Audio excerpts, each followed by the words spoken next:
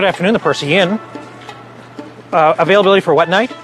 When I got out of grad school, they said, okay, you know how to write, you have a master's in journalism, and I had worked for American Express previously, and after 2 years with them, the only thing I really knew how to do was write and to travel, and so I became a travel writer. It's on Pine 2 on the website. Well, after 20 years, I always worried that if I get fired, where is somebody to hire you to go and look at wonderful hotels all around the world? It just is not a job that, that many people are familiar with.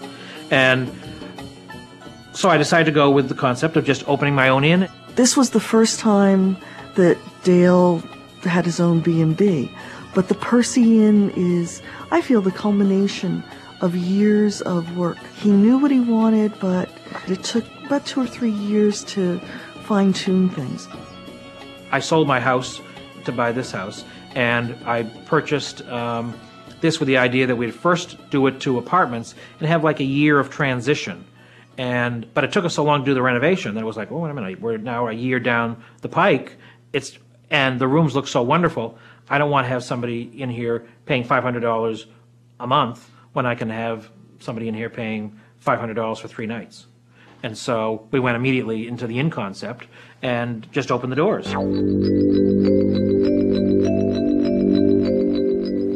Portland, Maine, from roughly the 1870s to about 1910 was one of the most active ports in the United States, and the primary sources of revenue were granite, lumber, and ice. Because we're a city that doesn't have all its eggs in one basket, that the economy stays pretty even keel, even if a particular industry has problems. Maine has a mystique, kind of a cachet, that is a wonderful place to vacation, and also that's how many people get into the bed and breakfast. We're number 5 in the country for total numbers of bed and breakfast, and that's in line with, California, and Oregon has a number. Portland is blessed with an extraordinary number of historical houses, of wonderful old gardens. The past 10 years, there's been a great revitalization of the city, due in part to tourism and the tourism business. It's an extraordinary city. It's got a wonderful historic district, a very active historical society. When Dale bought this building, I think it was originally an apartment building in the 1830s. It was a hard hat area. You'd walk in, take 2 steps in, and you'd look down and you could see the basement just about, and if you looked up you could almost see the 3rd floor. It needed everything. First we put on a new roof, 27 new windows. Every wall is new, every ceiling is new. We put in 20 inches of insulation between the floors and the ceiling, so between one bedroom on the 2nd floor and the bedroom on the 3rd floor, 20 inches of insulation so there's no noise between rooms. While we had the walls opened up, we put in all new plumbing, all new electrical, a full life safety sprinkler system. There's 47 sprinkler heads in the house. I wanted to be able to have candles in all the rooms.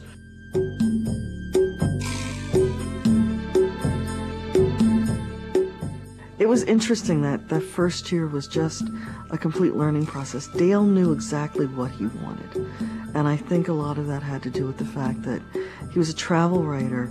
All the rooms have phones and fax machines, CD players, TVs and VCRs. They all are stocked with wet bars and refrigerators. These all have complimentary soft drinks. We put in a selection of CDs. We have 250 videos as well downstairs. All the guest rooms have an individual style. This room is done in raised panel walls. We have others that have exposed brick. They're all queen bedded. All the rooms have private baths. Also, we have some rooms that have full kitchens, other rooms that have back decks. All the rates include breakfast and parking. And Dale has restored it wonderfully, but it has all the modern conveniences.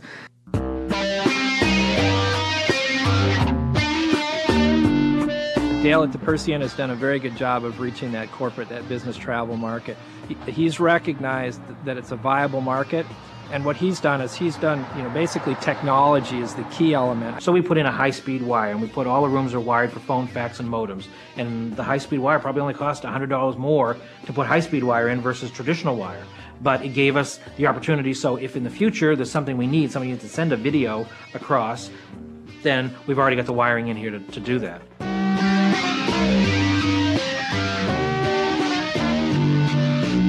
And when we started, I wasn't sure if you're going to make it. So every room in the house is wired independently of the next. So this room has separate utilities from that room, which has separate utilities from that room, and this room, and this room. Every room is separate. So if we didn't make it as an inn after 6 months, I could condo the entire building, because we have enough parking that we could do that, and I could sell each one, and that way I didn't lose my initial investment, and I'd always have a place to live. There is a high turnover in the industry. There's a high turnover for a couple reasons. One is because you are sharing your home with your guest.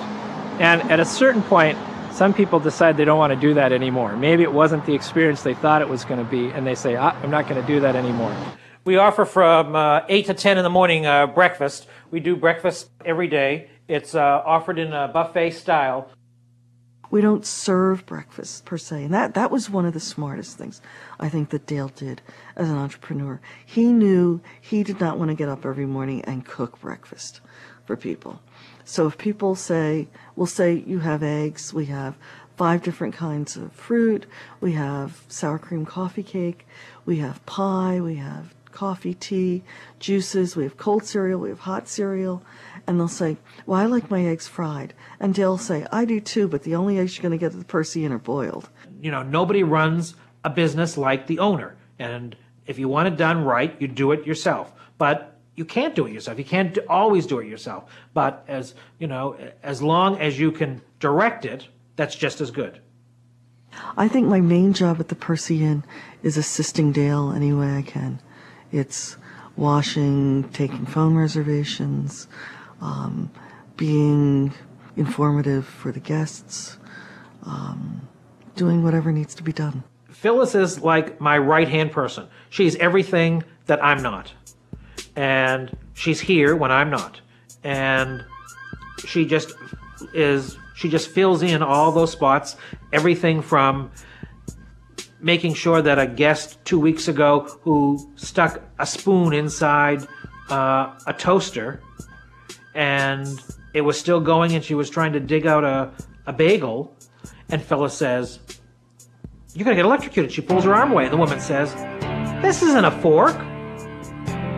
The Percy Inn specializes in service, and you need someone who's going to say yes ma'am and yes sir. We had a guy here who was at the art college who Dale and I showed how to make a bed about 15 times over a 3-week period. And finally we showed him how to fold the top of the bed. And he said, "Dude, you're stressing me out." We just thought, if you can't fold a bed, can you really work here? And the funny thing was he had an inn in New York State call us as a reference. And we told him the "dude, you're stressing me out" story. And we said he'd be wonderful as a hostess, but, we don't think the dude should work for you as a housekeeper.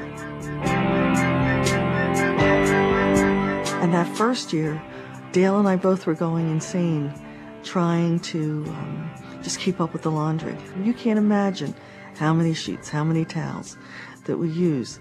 So the second year, one of the first things we did was buy 2 washers. 2 large washing machines, and 2 very large dryers. Dale's one of our really active members, wonderful person, has a really good sense of marketing. We don't have a budget for advertising. We've never paid for any advertising, not a cent. The only thing we've done is done the search engine bit. We've aligned ourselves with a city map that offers advertisements around the perimeter of the map. And even in that case, we did it as a trade. And we didn't have the luxury of bringing in decorators or bringing in designers who could go and provide us with a media plan. Our biggest marketing tool is the website.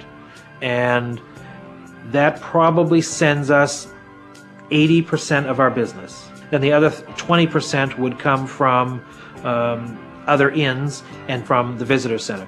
I would say probably 8 out of 10 find us on the website or are directed to the website after they've come from another inn who might be full or might be too expensive or might not meet their needs. And they say, well, call the Percy Inn, and they talk to us and we say, oh, well, it is the Walt Whitman room. why don't you check it on our website? And they'll punch it up while we're talking on the phone and say, oh yes, I like that room, I like the colors, I like the, the way the sunlight comes in or whatever, and see what the bedroom looks like, what the living room looks like, and all the little details that they need to know. And ultimately, that's what sells a room, because they get the details that they want and nothing is left to chance.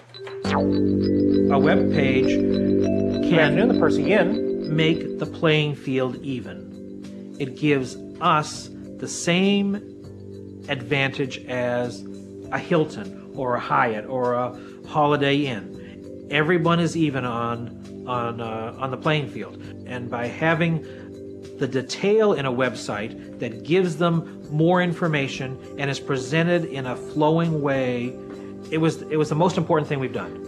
We have something on the 12th and the 13th. Have you been looking at the website? But the visitor center is very good about giving us walk-in business. Somebody who comes into the city doesn't have a place to stay, and they say, well, check the Percy Inn, or check this inn, or check this hotel, and they'll ring us up. Do you have any rooms tonight? Yes, we do. And 10 minutes later, the person shows up on our door.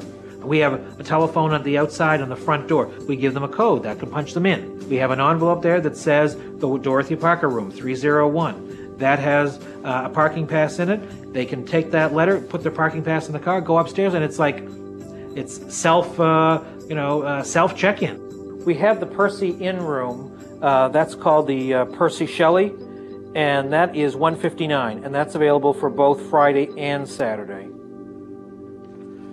No, I'm afraid if you're doing a Sunday, the only thing we can take... We don't give rooms away. Anybody can give a room away. Two-suite. The skill comes in selling the room. And so we don't give rooms away, but we do come down on prices at a last-minute rate, so that a $159 room, we would rather sell it for $119 or $109 than not sell it at all. I think the Percy Inn has succeeded because Dale's vision had a business plan, it had a focus, it had an organization, and it had someone who knew that 24/7 was going to be the call number for him for at least the first 2 years. Right. And for how many persons?